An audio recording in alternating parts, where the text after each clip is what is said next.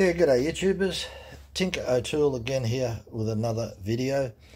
Today we're talking about this little gauge from Stihl, control gauge. They call it Duromatic. And it's very multifunctional. You can check your sprocket. That's 404 sprocket, 38 sprocket, and 0.325 sprocket. You've also got holes in here for files. So that's a 4.8 millimeter, 3/16. So it's written in both metric in there. You can see 532, 4 mil.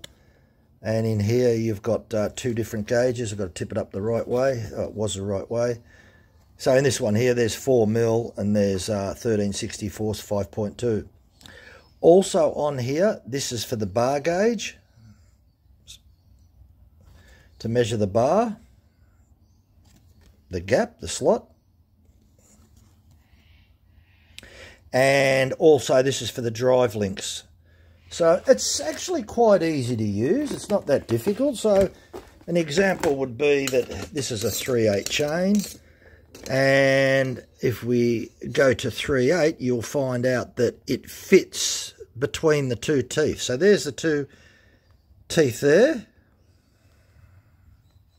Hold the chain straight without bending and it lines up quite well. You can see one tooth there and one tooth there. So that's how you use it. Fits between the tooth. You're not going to have any problems with the only ones that sort of where it's actually good, you may get a bit confused between 3/8 and 0.325 because they're pretty close. And 1/4 inch is close, as well as 1/4 inch and look, 1/4 inch and 3/8 low profile are fairly close. So that's it. It's only cheap. It's only worth a few dollars. There's the actual number for it. 0000-8934105. I only paid about $4 for it at the local Stihl dealer. So, and it's good that the drive links are good. So if you're not 100% sure, especially on 050 and 058 gauge, you may sort of think, oh, what one's that one? But it actually, it's quite a nice tight fit. Look at that. So that's 043 gauge. Then if you go to 3/8, we'll just grab a drive link from 3/8. Where's our 3/8? 1 point should be 1.6. There it is, 063 gauge. Fits in there good. So it is a good look. It's a good little tool. They're worth nothing.